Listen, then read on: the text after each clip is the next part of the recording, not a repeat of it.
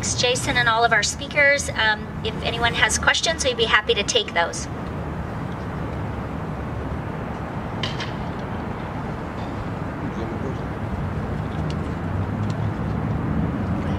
So what still needs to be done to finalize the terms of the settlement? Hasn't been announced. Thank you. Thank you. It's important to note that this is a proposed settlement because this was a certified class action. We're required to get court approval for this. Certain aspects of it will also need to be approved by City Council. So we'll be moving forward together to try to obtain approvals from both the court and City Council. Which aspects need to be approved by City Council? There are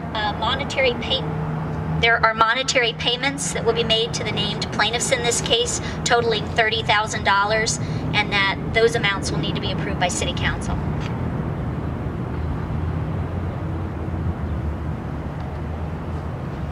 Any other questions? Okay, I know folks are here available if you want to talk one-on-one. Thank you all.